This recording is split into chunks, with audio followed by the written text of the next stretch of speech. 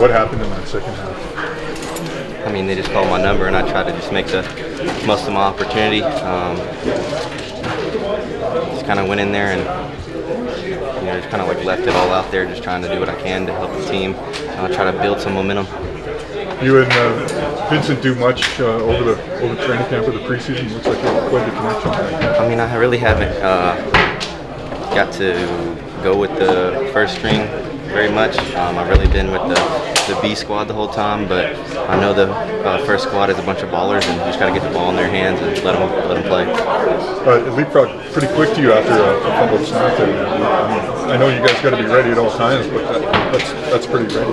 Yeah, I mean, I try to prepare like I'm the starter every week and just stay ready. You never know when your number's going to be called, especially at the professional level and in the CFL.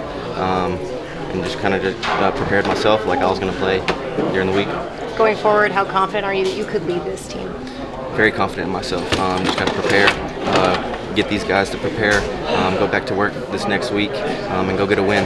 Obviously a tough mood right now in the locker room, so is it a little harder for the group of quarterbacks when it's kind of next man up? No, it's definitely hard because we're a tight-knit group. I've learned a lot from Taylor, I've learned a lot from Kyle, I've learned a lot from Trey as well. And just after a loss, if you really love the game, it's going to sting a little bit.